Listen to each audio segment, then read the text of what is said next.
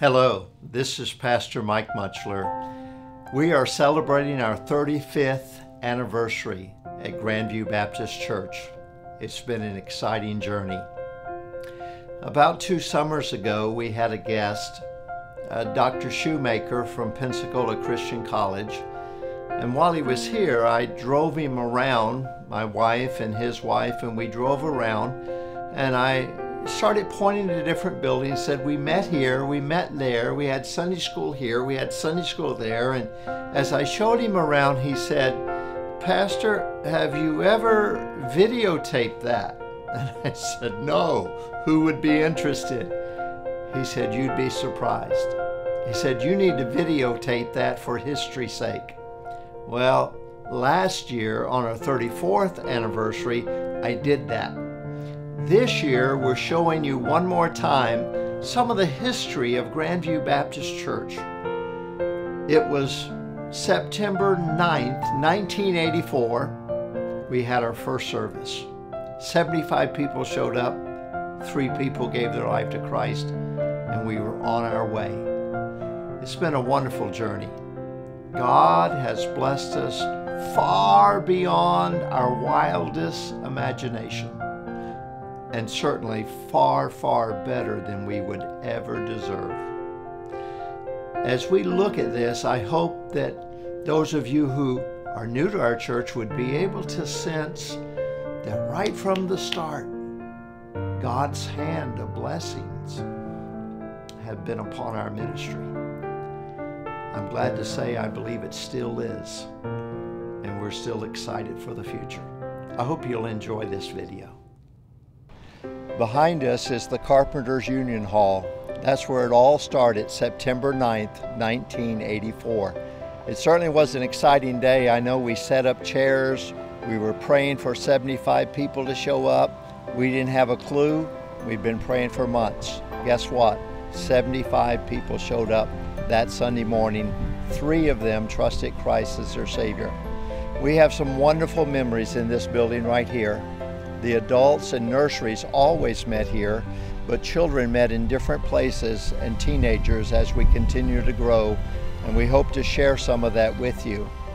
My wife, of course, was the big part of Grandview, so tell us some about your remembrances of the Carpenters Hall. Well, the one thing I was thinking about the first day was we were setting everything up, and our son Ryan was 6 years old, and he came running. He goes, Mom, people are coming. They're actually coming." And so he was so excited that because he had helped knock on doors and do things as a little child could do. But there's some great memories of and funny things that happened meeting in a Carpenters Union Hall. There were things that were there that we didn't want our kids around, but you know, we had to hide the beer and the cigarettes most of the time, but it was great.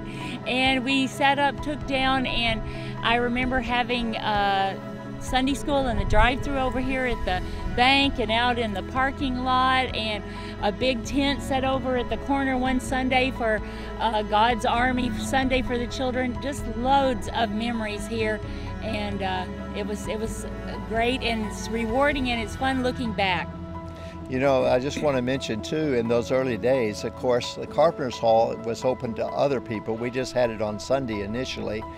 And a lot of times there'd be a party in there on Saturday, and there'd be a big old stain where they spilt beer all over the place. And you'd come in on Sunday morning, have to open the doors because everything smelled like beer. And I told Vicki, I said, at least we'll get back all the new converts. And it was funny. We just made fun of the situation because that's all we could do. But God blessed, and we became a church here in the Carpenters Hall starting September 9th, 1984. Right behind us we have Living Hope Church. Back in the day, this was called Liberty Baptist Church. When we started Grandview Baptist Church, the first thing we needed was a church we could use for baptisms. And so we used this church, Liberty Baptist. Later, it became known as Living Hope Church. 3 Baptist churches merged together to form this one. But we used this for about 3 or 4 months and baptized about 50 to 60 people in their baptistry. In fact, they let us use it until their water bill started getting a little higher for them. So from there, we went to the old downtown First Baptist Church, and we used that for about 3 years, and they were tickled to death to let us use it. So we had good memories here and pictures of people getting baptized here at Living Hope Church.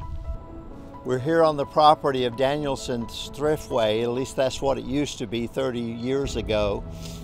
I met with Craig Danielson, and he was able to give us a spot to meet. Back over here on my left, we have BOGO Tanning. There used to be a Saucy's Pizza there that went out of business, and he let us use that free for our teenagers. So they would be here in Sunday school, and then they'd walk over about a block to the Carpenter's Hall for the Sunday morning service. We used that for several years. Then later, he had someone to rent that, so he put us on the other side of this building, and we'll show that in just a minute. But we had the teenagers meet there, and also we started using that for soul winning, because we met at our house for several years for our midweek service, for soul winning on Thursday, soul winning on Friday, soul winning on Saturday. Over 100 different people came to our home every single week, and Miss Vicki still kept her wit. And so we had a wonderful time serving the Lord. And this was a great place to meet for our teenagers. Behind me is the First Baptist Church of Oregon City. This is the oldest Baptist church in town. It's an American Baptist church, which quite frankly is a very liberal church. But you know, they were very gracious to let us use their baptistry. And we used their baptistry for about 2 or 3 years, maybe even longer, and baptized many people. In fact, their members would stay behind church to watch baptisms because they did not get to see any. And so God blessed us there in a very special way in using the facilities of the First Baptist Church in downtown Oregon City. We are still in the parking lot of what used to be Danielson Thriftway. Craig Danielson owns this way, and all these businesses are. He let us use the building on the other side called Saucy's Pizza. It went out of business. And then after several years, somebody rented that, so he gave us the very spot of which the martial arts building is right now. And so in this area, about the same size, on the other side is where we started, and now on this side we met. Our teenagers met there, we had outreach there, and many different special sessions of Bible study, preaching time we had in this building right here. It was an exciting time. You know, after we started Grandview Baptist Church, God started blessing, people started coming, a lot of young families with children. And then we started a bus ministry. Then we really needed a place to put more children. We didn't have room in the Carpenter's Hall. So what we did is we came over here to South Ridge Shopping Center, where Bi-Mart and all these stores are. And we were able to rent 5 of these spaces right here. In fact, from the tattoo parlor to the beauty shop, and then the building over here. Over here is a breezeway, and on the other side there were 2 more large rooms that we rented. All of them were nice size. When I asked about it, they wanted $800 a piece per month. And I said, well, they haven't been used for 4 years. We're just using them for a few hours on Sunday. Would you take 100? And after a few weeks of thinking about it, they decided to take 100. And so for $500, we got these 5 large rooms that we used every single Sunday for our children's church and children's Sunday school space. So we'd have a bus bring them here, and then after the service, a bus would go back to the Carpenter's Hall where all the drive-in kids would get off. It was exciting times, and we're so thrilled that God kept giving us room to grow. Well, we're right here off of Molalla Avenue. It's a little busy, you can hear. But right behind me, there's an office building. The top floor is a dental office. We rented the whole top floor, 11 different rooms, for Sunday school, and we used this place for about a year. And that's one of the first places we came to with our children outside of the Carpenter's Hall. Right behind me is the original Oregon City Hospital. Now it's called the Oregon City Residential Care. Over here in the basement is where we started Grandview Christian Academy with 12 students. Later that year, we ended with 20. It was a start. It was cold, it was dark, it smelled, it was near the kitchen, and it was a frightful place to be, but that's where we started Grandview Christian Academy, and we got it for free because the owner of this daughter came to our church, and so God blessed in that way. Behind me is the Sims Plaza. It was owned by the mayor of Oregon City at the time, probably about 32 years ago. And we rented the bottom basement, which we called the Lion Tamers. It was just a rough basement, but we came in with sheetrock and doors and made it a beautiful meeting place. Lion Tamers was our first addiction-based program, reaching people who had problems with addiction. On the first floor is where our Christian school met for a year. And so it started the second and third year in this place right here on the first floor. And so we filled up that 7 rooms on the first floor, plus the bottom we used once or twice a week for Lion Tamers. And so God used that, the Sims Plaza. The mayor gave us a pretty fair price. He would come to church every once in a while. And it was amazing all the connections we had just being a church a few years old.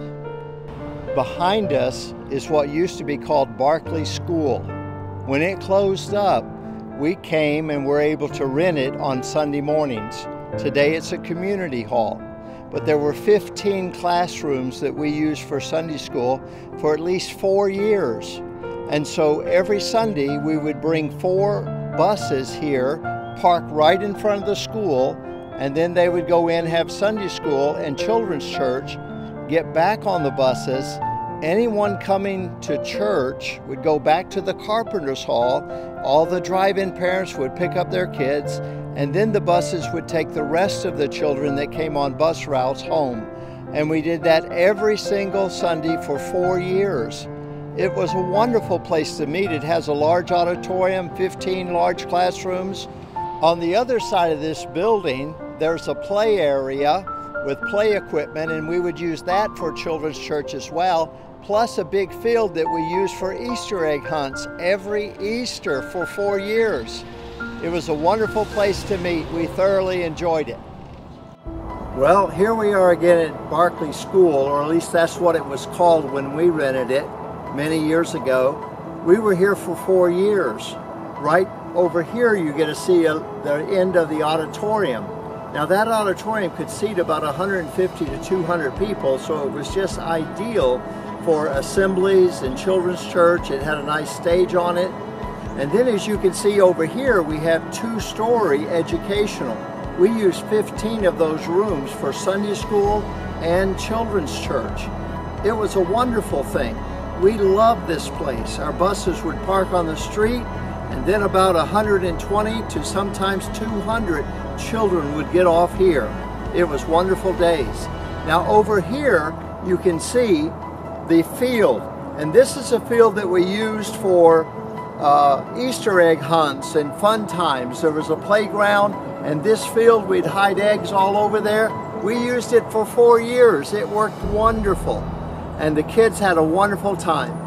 Everyone who came to Sunday school and children's church at Barclay School had wonderful memories, and we had an excellent team of teachers teaching all of those classes. In the 7th year of Grandview Baptist Church, we found a piece of property on the corner of Highway 213 and South Leland Road. It was for sale. We found it was for sale for $129,999. At first, I thought it's too far out of town, but at that price, $12,000 an acre, we jumped at it. I pulled over my car, pulled open the barbed wire fence right along here, crawled through, and walked around this property while there were 3 or 4 horses still here. Many times our men would come on the property, our teenagers, and we'd walk around the property, being careful where we step, and we would pray that God would give us this property. We made an offer on it. We put $2,000 down, and we told them in 4 months we would give them $38,000 for a $40,000 down payment. We asked them to carry the note, and they agreed to it. And then 2 years later, we started building on this piece of property. It was exciting times for our church, and I want you to realize this was a horse pasture that's now being used for the glory of God. This is the first building that was built on this pasture. We built this building starting in 1994, and we finished it in 7 months. We built it ourselves. We could afford a loan on the building materials, but not to have someone else do it. So the men and women of our church, even teenagers, helped build this building from the ground up. God was very gracious to us because we had very little knowledge, but a lot of volunteer help. Now the parking lot was gravel for another 2 or 3 years. It was terrible to work with. It was dusty in the summertime, but all we could afford was just to get into the very first building. But you know, God blessed us in this first building, and we grew by over 100 people driving in to come to our church that very first year. It was truly a miracle blessing from God. After we'd been in our very first building for 2 years, we realized we were out of room. In fact, on the Easter, before in that second year, we had 1,005 people in that very first building. Talk about crowded. We were packed in like sardines. But we didn't have the money, but we knew we had to take another step of faith. And so we built the educational building. It took us a while to get the plans, and it took us a while to build it, but it gave us another 6,000 square feet. And God has used that, and we filled it up in the first year or 2 of it being built.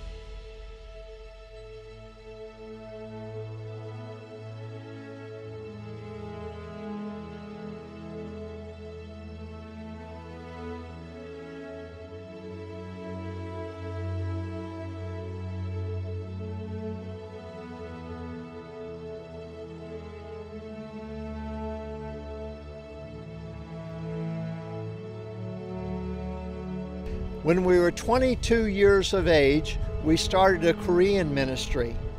Brother Choi came from Korea with his family, and they started reaching Koreans throughout the Portland metropolitan area. At the same time, we had a Spanish church that were conflicting for area. So we added on to our educational building 6,000 square feet. And that gave us an auditorium that would seat 200 with a cafeteria underneath where 110 people could eat. And we were constantly looking for more and more room. Now, our Spanish church is a separate church. The Korean church became a separate church, and now the English church uses it every single Sunday morning. After we grew so much in the very first building and then the added educational building, we needed more room for nursery. And so we added what is called the Adler room. Actually, we came out 15 feet, and the rest of the Adler room was added when we built our main auditorium. But that 15 by 33 spot gave us an enlarged nursery, which we desperately needed in those early days. After we met in the original auditorium, we went to 2 services for 3.5 years. And at that time, we'd already built the educational building as well. And then we realized we need more room for an auditorium. And so it took us about a year to develop plans. It took us about a year to develop finances. And then in the year 2000, we started building our main auditorium and educational complex. Well, that took us almost a year to build. So it was in May of 2001 where we dedicated this building that stands behind us, and we've been using it ever since. God blessed us with an amazing facility, and we built it for $55 a square foot furnished. That's a miracle of God.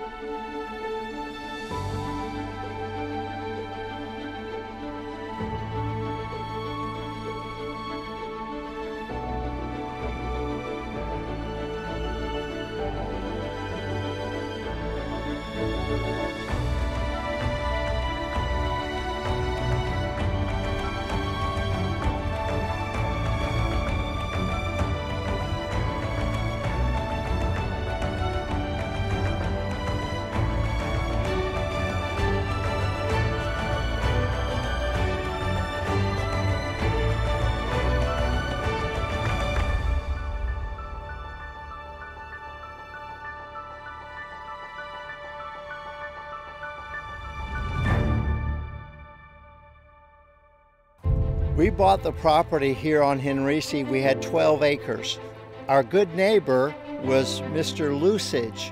Mr. and Miss Lusage lived in the house right behind us. That's where the Vestals live. In 2005, they had passed away, and this property came up for sale. It was 27 acres in all. Well, it was a tough time financially in the year of our church, and we couldn't afford all 27 acres, but we did purchase the 5 acres, which includes the house, and that's where Chris Vestal and his family lives, and then all these barns and sheds, and we have storage in there. And this 5 acres is where we're going to build the new activity center. And so it's the future of our church. We had to buy it, and we bought it for a little under $500,000. So you're looking at the future buildings of Grandview Baptist Church.